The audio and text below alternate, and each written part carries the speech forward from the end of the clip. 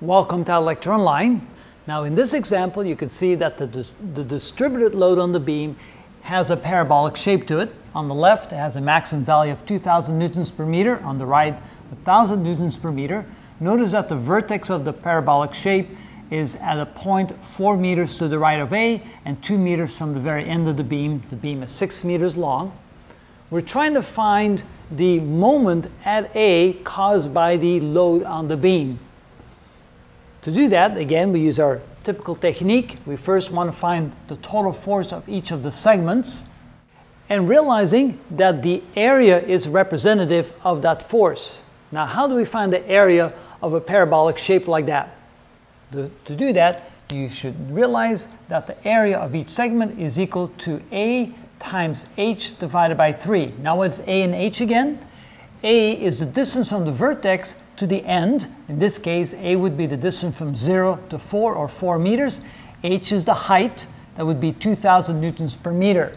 So the area number 1, A number 1, is equal to A, which is 4 meters, multiplies times the height, which is 2000 newtons per meter, divided by 3, which is equal to 8000 divided by 3. So that would be the total force contributed by this particular portion of the load segment. 8000 divided by 3 newtons.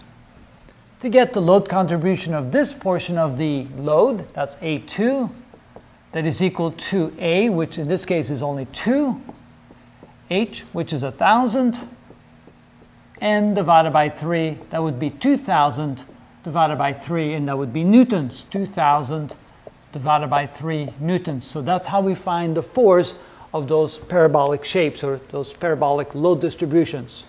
Now we need to find the x-coordinate of the centroid of each of those two load segments. To find the center mass of a load segment that looks like a paraboloid like this, that it would be 3a divided by 4 for the x-coordinate and 3h divided by 10 for the y-coordinate. Remember, that is from the vertex. From this direction, this way, that would be 3a divided by 4. We need to then subtract that from 4 meters to make sure we get it relative to point A. So what we're going to do is we're going to find the centroid in this direction. This direction, that would be 3a divided by 4. And then if we take 4 minus that, we get the particular centroid. 4 minus 3a divided by 4, which is 4, minus 3 times a, which is 4, divided by 4. 3 times 4 divided by 4, which is 1. Oh, that would be 3. I'm sorry, I'm getting ahead of myself. And let me move this over just a little bit.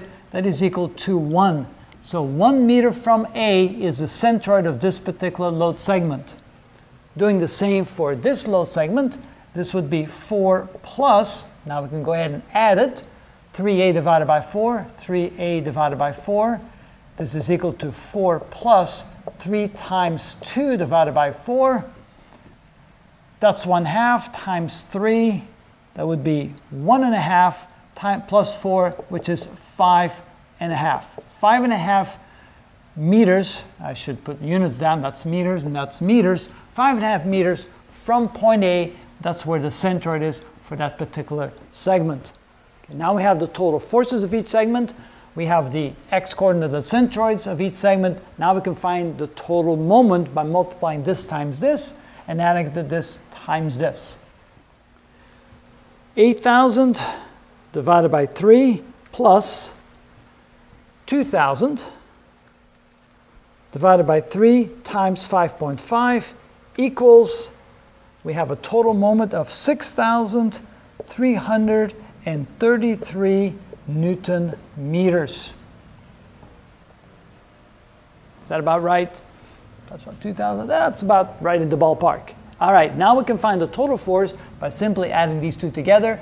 8,000 over 3, 2,000 over 3, that's 10,000 over 3. That would be 3,333 newtons for the total force by both contributions and the total moment. Now we can find the x-coordinate of the centroid. This divided by that, 6,333 divided by 3,333 equals and it's 1.9 meters is the distance from A to the centroid. So now we can visually see what that looks like.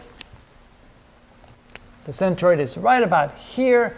We have a total force contribution of 3,333 newtons, acting at a distance of 1.9 meters away from point A. And then the total moment is equal to 6,333 Newton meters, which means the moment at A in this direction, to compensate for the moment caused in this direction by the total force acting on the beam. And so moment at A is therefore equal to a negative 6,333 Newton meters relative to the moment caused by the load on the beam.